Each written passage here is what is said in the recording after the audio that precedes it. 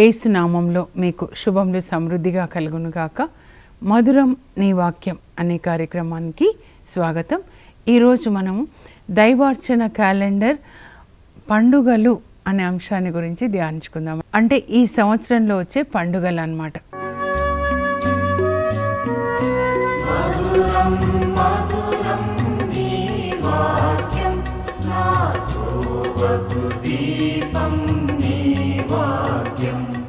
ముందుగా మనకి క్రొత్త సంవత్సరము చర్చి క్యాలెండర్ ప్రకారము ఆగమన కాలం మొదటి ఆదివారంతో ప్రారంభమవుతుంది అని నిన్న ధ్యానించుకున్నాం కదండి. సో మొదటి పండుగ ఏంటంటే మొదటి ఆదివారమే అన్నమాట. ప్రవక్తల ఆదివారం, ప్రాఫిట్స్ సండే అంటారనమాట. అంటే ప్రవక్తలు ప్రవచించిన ప్రవచనాలన్నీ ధ్యానించుకుంటూ మరి మెస్సయాన్ని పంపిస్తా అన్నారు. కాలము పరిపూర్ణమైనప్పుడు దేవుడు తన కుమారుణ్ణి పంపించాడు. ఆయన ఒక స్త్రీ ద్వారా పుట్టారు. గలతీ 4:4 నాకు చాలా ఇష్టం. ఒక స్త్రీ ద్వారా లోకరక్షకుడు ఈ లోకానికి అందించబడ్డాడు. ఆ తల్లి బిడ్డలుగా, మరియ తల్లి బిడ్డలుగా మనం కూడా యేసు ప్రభుని లోకానికి అందించాలి. అది మొదటిదండి. ఇప్పుడు ఒక్కసారి ముందుగా నేను మీకు చార్ట్ ద్వారా ఈ పండుగలన్నీ కూడా వివరిస్తాను. ఆ తర్వాత మనం ఒక్కొక్కటి ధ్యానించుకుందాము. మీరు కూడా ఈ చార్ట్ డౌన్లోడ్ చేసుకోండి, రాసుకోనండి. అంటే ఎందుకు ఈ పండుగలు అంటే బేసిక్గా పండుగ, ఏ పండుగ అయినా అది థ్యాంక్స్ గివింగ్ ఫెస్టివల్ అండి. అంటే దేవునికి వందనాలు చెప్పే పండుగ అన్నమాట. పరలోక తండ్రికి మనం వందనాలు చెప్తున్నాం. ఎందుకు అనంటే ఆ తర్వాత వచ్చే పండుగ అసలు ముఖ్యమైన పండుగ అన్నమాట. ఏంటంటే క్రిస్మస్, క్రీస్తు జయంతి పండుగ. పరలోక తండ్రి మీ కుమారుణ్ణి మా కొరకు ఈ లోకానికి పంపించారు. పరలోక రాజ్యాన్ని గురించి బోధించడానికి, మేము ఎలా జీవించాలి నీతి మార్గంలో అని యేసు ప్రభుని మాకు ఒక మాదిరిగా ఇచ్చారు. మా కొరకు సిలువలో బలిగా అర్పించారు. నీకు వందనాలు. క్రిస్మస్ పండుగ అన్నమాట. కనుక ఆ పండుగకి మనం ఏం చేయాలంటే చర్చిలో సంఘంగా దేవునికి వందనాలు అర్పించి, ఆ తర్వాత కుటుంబంగా దేవునికి వందనాలు అర్పిస్తూ మంచి భోజనాన్ని తింటూ పేదవాళ్ళకు కూడా మన భోజనాన్ని పంచుకోవాలన్నమాట. క్రిస్మస్ తర్వాత వచ్చే పండుగ ఏంటంటే తిరుకుటుంబ పండుగ అండి. ఒకసారి చార్ట్ చూద్దామండి. దైవార్చన సంవత్సరం 2023లో వచ్చే పండుగలు అన్నమాట. ఈ సంవత్సరం వచ్చే పండుగలు చాలా వరకు అయిపోయినాయి కూడా. మనం ఇప్పుడు ఇంకా రేపు విభూది బుధవారంలోనికి ప్రవేశించబోతున్నాం. మొదటిది ఆగమన కాలపు మొదటి ఆదివారం, నవంబర్ 27, 2022. తర్వాత క్రీస్తు జయంతి, క్రిస్మస్ డిసెంబర్ 25, 2022. తర్వాత తిరుకుటుంబ పండుగ డిసెంబర్ 30, 2022. ఆ తర్వాత మరియ తల్లి మాతృత్వ పండుగ జనవరి 1, 2023.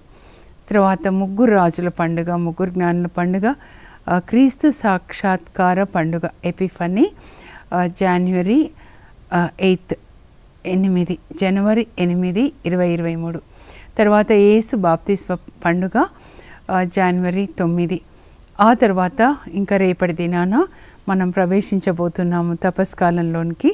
అది విభూది బుధవారం. ఈ తపస్కాలంలో 7 బుధవారాలు ఉంటాయండి. 7వ బుధవారంతో తపస్కాలం ముగుస్తుందన్నమాట. మొదటి విభూది బుధవారం నుంచి 7వ బుధవారం. ఆ తర్వాత మ్రాను కొమ్ముల ఆదివారం ఏప్రిల్ 2. ఆ తర్వాత పాస్కా 3 నాళ్ళు, పవిత్ర గురువారం, పవిత్ర శుక్రవారం, పాస్కా జాగరణ శనివారం అన్నమాట.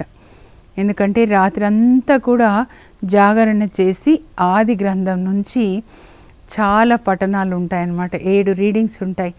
దేవుడు ఎలా మనల్ని సృజించారు, ఎలా కాపాడారు, ఎలా యేసు మరణించారు, అవన్నీ జ్ఞాపకం చేసుకొని ఈస్టర్ రోజు వరకు దేవునికి వందనాలు చెప్తారు. సృష్టి మొదలుకొని ఇప్పటి వరకు ఆయన చేసిన మేలులను బట్టి అన్నమాట. అందువల్ల దీన్ని పాస్కల్ నైట్ విజిల్ అంటారండి. ఆ తర్వాత ఈస్టర్ పునరుత్థాన పండుగ ఏప్రిల్ 9, మోక్షారోహణ పండుగ మే 21. పునరుత్థాన పండుగ తర్వాత 40వ రోజు 40th డే మోక్షారోహణ పండుగ వస్తుందండి. ఆ తర్వాత పెంతెకొస్తు పండుగ మే 28, పునరుత్థాన పండుగ నుంచి 50వ రోజు వస్తుందన్నమాట. ఆ తర్వాత త్రియేక దేవుని పండుగ జూన్ 4, ఆ తర్వాత దివ్య సప్రసాద పండుగ జూన్ 11, లాస్ట్ చివరి పండుగ క్రీస్తురాజు పండుగ నవంబర్ 26.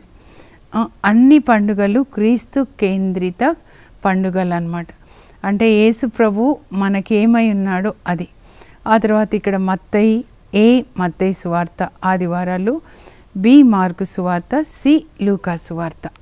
ఇప్పుడు ఇంగ్లీష్లో చూద్దాం. Festivals during the liturgical year 2023, Sunday cycle year A and weak day cycle 1. During advent season, first advent Sunday, and next is Christmas, and next festival is Holy Family, and next one is Mary Mother of God, Epiphany, that is 3 wise men, and next baptism of Jesus Christ. All these festivals are over, and tomorrow we are going to enter into Ash Wednesday. Ash Wednesday is the first Wednesday of Lenten season, and altogether 7 Wednesdays will be there. During Advent 4 Sundays, and during Lenten season we have 7 Wednesdays. Then next Palm Sunday during Lenten season, the only festival is Palm Sunday. Jesus enters into Jerusalem, that comes on 2nd April. Then next is Paschal Triduum.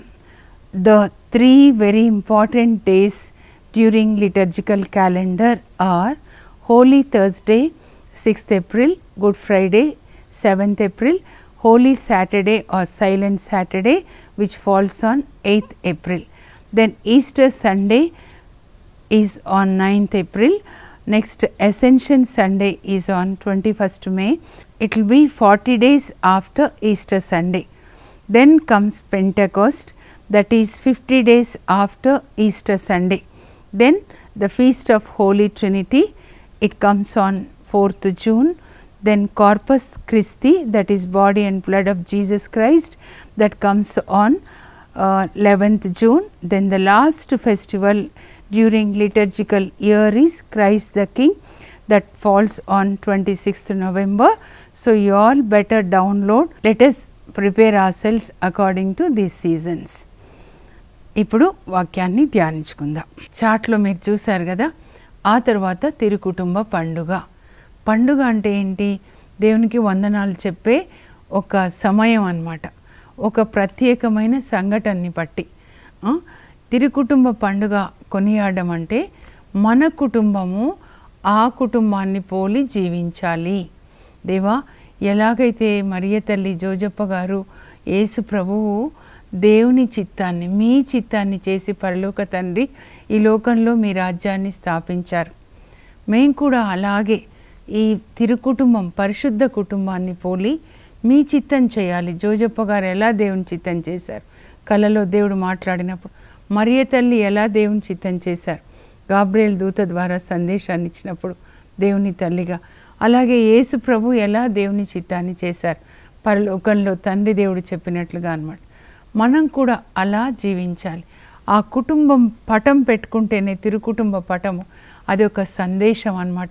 క్రిస్మస్కి greeting cards పంపిస్తాం. నేను ఎప్పుడు వేరే ఏది పంపించనండి. మరియ తల్లి, జోజప్ప గారు, బాలయేసు ముగ్గురు ఉన్నదే పంపిస్తాను. ఎందుకంటే ప్రతి కుటుంబం అలా ఉండాలి. వాళ్ళిద్దరూ తల్లి తండ్రి కలిసి దేవుని చిత్తాన్ని చేయడానికి దేవుని యొక్క వాక్య బోధనలో ఆ దేవుని కుమారుని పెంచుతారన్నమాట. ఇద్దరు కలిసి దేవుని యొక్క ప్రేమను అందించి దేవుని చిత్తం చేయడానికి యేసు ప్రభుని వాళ్ళు తయారు చేస్తారు. వాళ్ళ మధ్యలో ప్రేమ, వాళ్ళ మధ్యలో సేవ, అవన్నీ మనం జ్ఞాపకం చేసుకొని అలా జీవించాలన్నమాట. ఆ తర్వాత 1st జాన్ వచ్చినప్పుడు మరియ తల్లి యొక్క మాతృత్వ పండుగ అన్నమాట. Motherhood of mother Mary. తల్లి, ఒక తల్లిగా ఆమె మరి కొనియాడబడడం అన్నమాట. మామూలు తల్లి కాదు, దేవుని యొక్క తల్లి, పరిశుద్ధ మాత, నిష్కలంక సుందరి, నా పావురమా, నా నిష్కలంక సుందరి, నీ యందు కళంకమేది లేదు.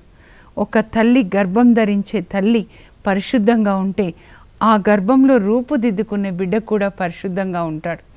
తల్లులందరూ నేర్చుకోవాలి ప్రతిరోజు ఆ తల్లిని గురించి. స్త్రీలందరిలో ధన్యురాలు నా దేవుని తల్లి. దేవుడు మాట్లాడుతున్నారు ఎలిజబెత్ అమ్మ ద్వారా. దేవుని కుమారునికి తల్లి అయిన ఆ పరిశుద్ధ మాతలాగా మనం కూడా ఉండడం, పరిశుద్ధమైన పాత్రగా గర్భం ధరించకముందు పరిశుద్ధాత్మని పొంది గర్భాన్ని ధరించి పరిశుద్ధమైన శిశు. లూకా 1:35లో ఎలా నేను పురుషుని ఎరగనని చెప్పినప్పుడు గాబ్రియల్ దూత అంటారు, పరిశుద్ధాత్మ నీ పైకి వేయించేసి వస్తుంది, మహోన్నతిని శక్తి నిన్ను కమ్ముకుంటుంది, కనుక పుట్టబోయే శిశువు పవిత్ర శిశువు అని పిలువబడతాడు. గర్భం పరిశుద్ధమైన గర్భం. ఆ తర్వాత పరిశుద్ధమైన వాతావరణంలో జోజప్ప గారు మరియ తల్లి యేసు ప్రభుని పెంచుతారనమాట. ఒక తల్లికి ఎంత ఘనత వచ్చిందంటే ఆ యేసు ప్రభుకి తల్లి కావడం వల్ల అన్నమాట. మనం కూడా మన పిల్లలు ఎలా మనం పెంచుతాం, మనకి రేపు అబ్బా ఏ తల్లి నిన్ను కన్నదో. యేసు ప్రభుని చూసి కూడా ఆయన బోధిస్తూ ఉన్నప్పుడు ఒక తల్లి, ఒక స్త్రీ లేచి అంటారు, అబ్బా ఏంటి ఇంత ఆణిముత్యాలు లాంటి మాటలు ఎప్పుడూ వినలేదు, నీ నోటి నుంచి పాలు తేనెలు వస్తున్నాయి, నిన్ను మోసిన గర్భము నీకు పాలిచ్చిన స్తనములు ధన్యమైనవి. మోసిన గర్భం అక్కడి నుంచి తీసుకున్నారు కదా శరీరం మరియ తల్లి నుంచి. మరి పాలు జీవం, ఆ తల్లి పాలు అంటే ఆ తల్లి యొక్క స్వభావం అన్నమాట. అలా మన పిల్లల్ని పెంచాలి. ఒక్కరోజు కాదు తల్లిగా ఉండడం అనేది కదా. సిలువ మోసే టైంలో కూడా తల్లి ప్రక్కన ఉండి దేవుని చిత్తం చేయడానికి. ఆమె ఏడ్చినట్లు ఎక్కడా కనబడలేదండి. పుణ్యశ్రీలు ఏడుస్తారు కానీ మరియ తల్లి ఏడవలేదు. కుమారుని బలపరుస్తూ ఉన్నారనమాట. దేవుని చిత్తం చేయడానికి సిలువలో క్రింద పడినప్పుడు మోస్తూ మరలా లేచి ముందుకు వెళ్ళి సిలువలో మరణించే వరకు, తండ్రి చిత్తం చేసే వరకు అలా కుమారుని పెంచారు. శ్రమలు రావద్దు, మాకు సుఖం ఉండాలి, అన్ని లోక విషయాలు ఉండాలి కాదు, దేవుని చిత్తం చేయడానికి మనల్ని మన పిల్లల్ని సమర్పించుకోవాలి. అదనమాట మరియ తల్లి మాతృత్వ పండుగ. ఇప్పుడు మధురం నీ వాక్యంలో చిన్న విరామం తీసుకుందాం.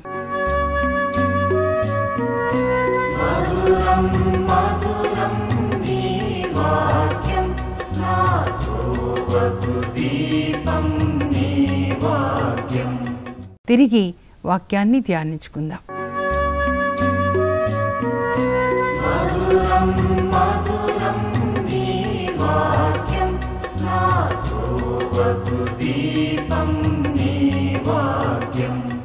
ముగ్గురు రాజుల పండుగ, ముగ్గురు జ్ఞానుల పండుగ.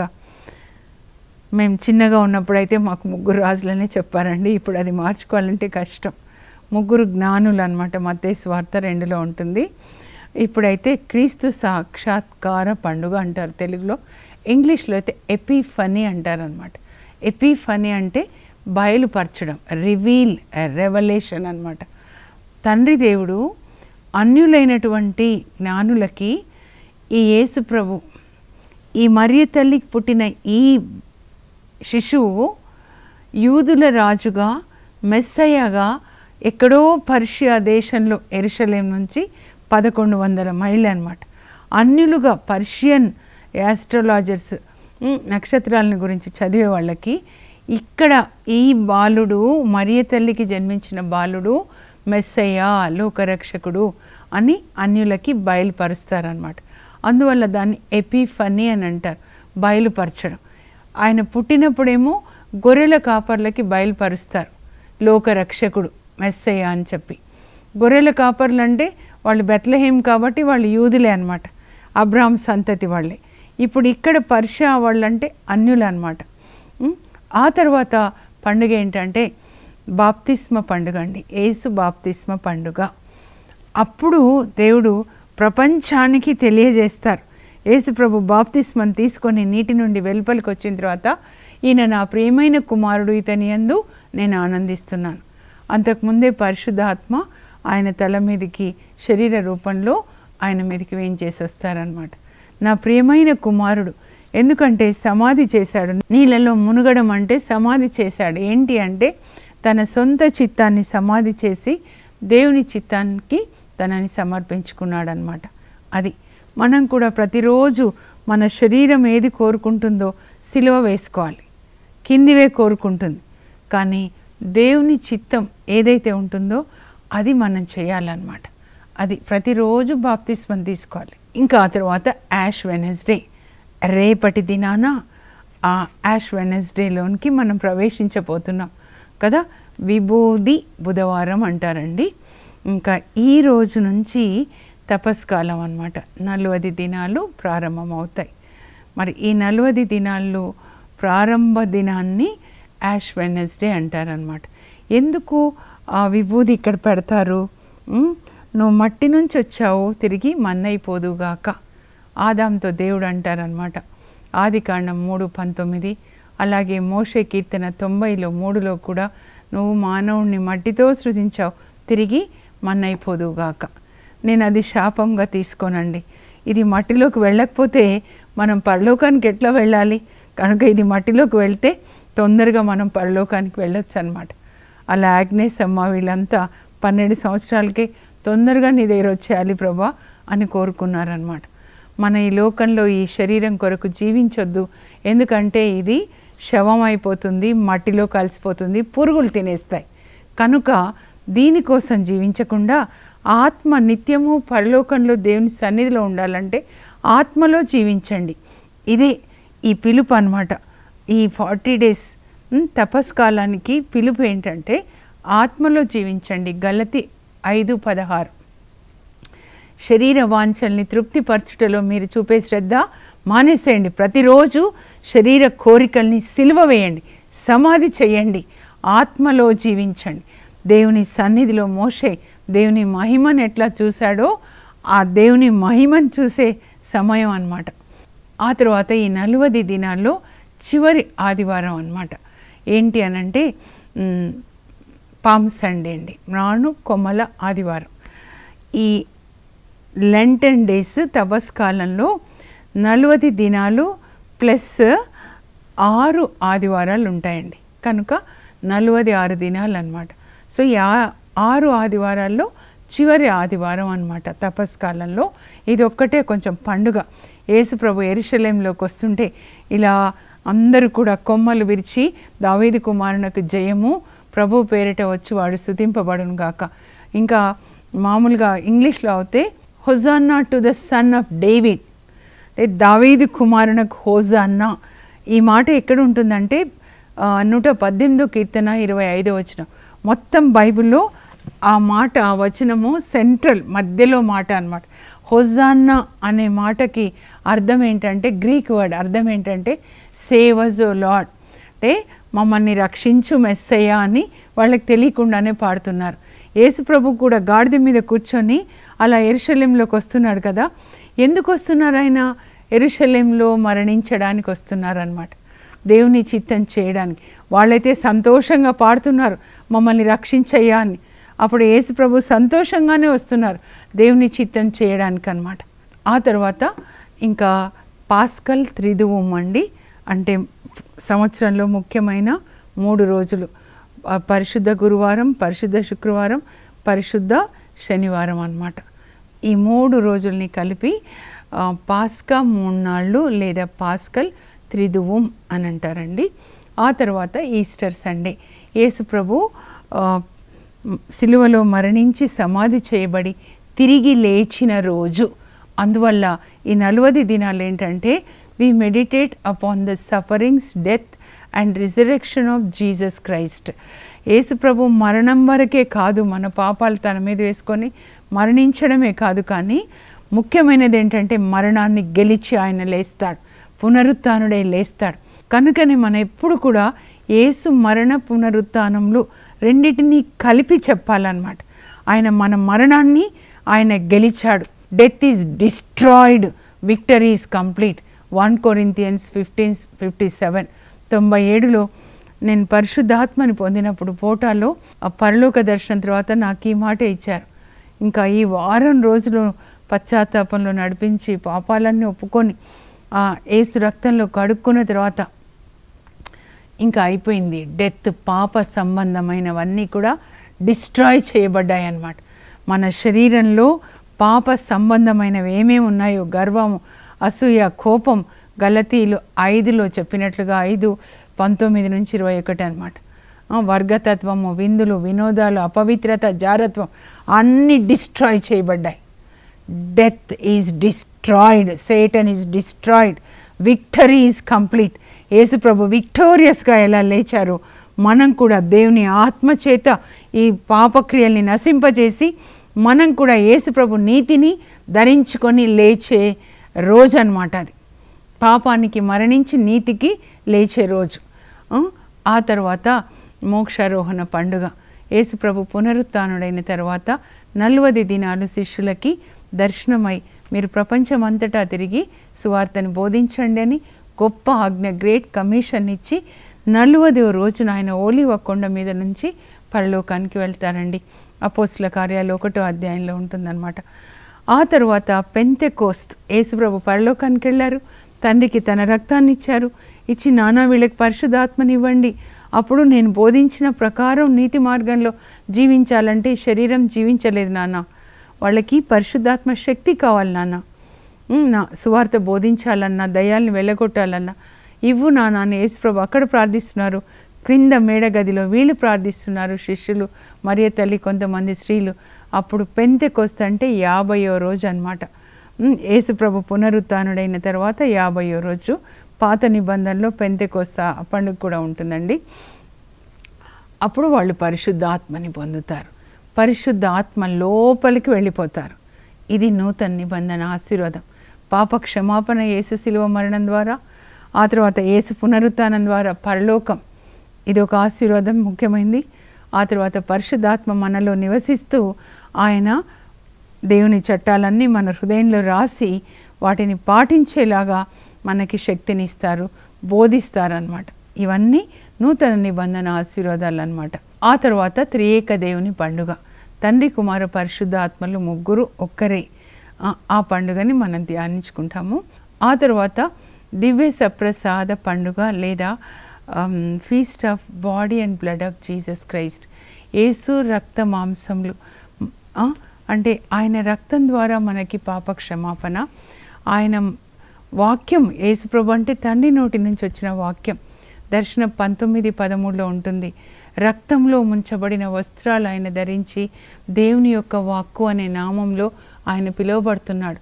ఈ వాక్కు మానవుడై మన మధ్య నివసించాడు. ఈ వాక్యాన్ని మనం భుజించాలి. ఇది నా శరీరం, మీరు భుజించండి అంటే వాక్యాన్ని మనం చదివి దాన్ని పాటించాలి అన్నమాట.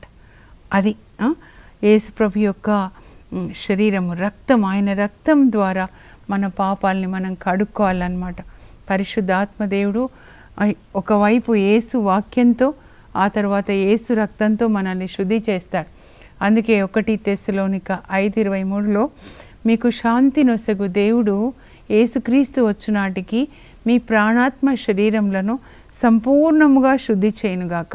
ప్రతిరోజు పరిశుద్ధ ఆత్మ మనల్ని పరిశుద్ధపరుస్తూ ఉంటాడు. అమ్మ ఎలా స్నానం చేయించి సబ్బుతో, నీళ్లతో, కొత్త బట్టలు వేస్తారో పరిశుద్ధాత్మ మన ఆత్మకి యేసుప్రభు వాక్యంతో, సబ్బు, మలాకి 3:2లో చెప్పినట్లుగా. ఆ తర్వాత కంసాలి అగ్ని అంటారు, బంగారాన్ని శుద్ధి చేసినట్లు. ఆ తర్వాత యేసుప్రభు వాక్యంతో మనల్ని ఆయన శుద్ధి చేస్తారనమాట. పరిశుద్ధమైన కన్యకగా యేసుప్రభు వచ్చినప్పుడు సమర్పిస్తారు. ఇంకా చివరి పండుగ ఏంటంటే క్రీస్తు రాజు పండుగ. రాజు ఏం చేస్తాడండి? శాసనాలు జారీ చేస్తాడు. అప్పుడు రాజ్యంలో ఉన్న వాళ్ళందరూ ఆ శాసనాల్ని పాటించాలి, లేకపోతే ఏమంటారు చెప్పండి? రాజద్రోహం అంటారు. సో ఈ శాసనాలు ఏదైతే చేశాడో, క్రీస్తు రాజులకు రాజు, ప్రభువులకు ప్రభు, ఆయన ఆజ్ఞలు, శాసనాల్ని మనం పాటించినప్పుడు ఆయన మంచి కాపరిగా ఈ బైబిల్లో చేసిన వాగ్దానాలన్నీ మనకి నెరవేరుస్తాడనమాట. అందుకే 45వ కీర్తన 11లో రాకుమారి నీ రాజుకి నమస్కరించు, ఆయన నీ సౌందర్యానికి మురిసిపోతాడు. నమస్కరించు అంటే ఆయన చెప్పిన శాసనాల్ని పాటించాలన్నమాట. ఇక్కడ నా హృదయంలో రాజుగా నాకేం శాసనాలు ఆజ్ఞలు ఇస్తాడో ఆ రాజుకి నేను విధేయత చూపించి ఆయన మాటల్ని పాటించాలన్నమాట. అది చివరి పండుగ అండి. ఇప్పుడు మనం ప్రార్థన చేసుకుందాం. పరలోకపు మా తండ్రి, మీ పరిశుద్ధ నామమునకు స్తోత్రం కలుగునుగాక. ప్రతి పండుగ కూడా థ్యాంక్స్ గివింగ్ ఫెస్టివల్, మీకు వందనాలు చెప్పే పండుగ ప్రభా. మీరు చేసిన మేలులను బట్టి మా కొరకు ఈ లోకంలో జన్మించారు, మా కొరకు శిలువలో మరణించారు, మా కొరకు మా మరణాన్ని జయించి పునరుత్థానుడై లేచారు, మా కొరకు పరలోకాన్ని తెరిచి తండ్రికి మీ రక్తాన్ని ఇచ్చి యేసయ్య మా కొరకు ప్రార్థన చేస్తున్నారు. మేము పరిశుద్ధాత్మని పొందాలని. పరిశుద్ధాత్మదేవ మా హృదయంలో నివసిస్తూ యేసు ప్రభు బోధించినంత మాకు ఒక టీచర్ లాగా, బోధకునిలాగా మాకు వివరిస్తూ మా చెయ్యి పట్టుకొని నీతి మార్గంలో నడిపిస్తూ ఉన్నారు. యేసయ్య మీరు మా హృదయంలో రాజుగా ఉండి మీరు ఏ శాసనాలు ఈ బైబిల్లో చేశారో అన్నిటినీ పాటించేటట్లుగా, విధేయత కలిగి జీవించేటట్లు ఒకరోజు పరలోకంలో మీ సన్నిధిలో ఉండడానికి మా కృప దయచేయండి. 73వ కీర్తన 23 నుంచి దావీదు ఏమన్నాడో అదే మేము ఈరోజు ప్రార్థనగా మారుస్తున్నాం ప్రభా. నీవు నా కుడి చేయి పట్టుకొని నడిపిస్తావు, నీ ఉపదేశంతో నన్ను నడిపించి నీ మహిమలోనికి, నీ తేజస్లోనికి తీసుకొని పోతావు. స్వర్గమున నీవు తప్ప నాకెవరున్నారు? నీవు నాకుండగా ఈ లోకంలో ఏది నాకు రుచించదు ప్రభా. అలా నిన్ను ప్రేమించడానికి మాకు కృపని దయచేయండి, పరిశుద్ధ ఆత్మశక్తిని దయచేయండి. యేసు నామంలో అడుగుచున్నాం తండ్రి, ఆమేన్. పండుగల యొక్క ప్రాముఖ్యత తెలుసుకున్నారు కదా. ఇంకా రేపటి నుంచి మనం తపస్కాల ధ్యానాల్లోనికి అడుగు పెడదాం. God bless you. Have a blessed day.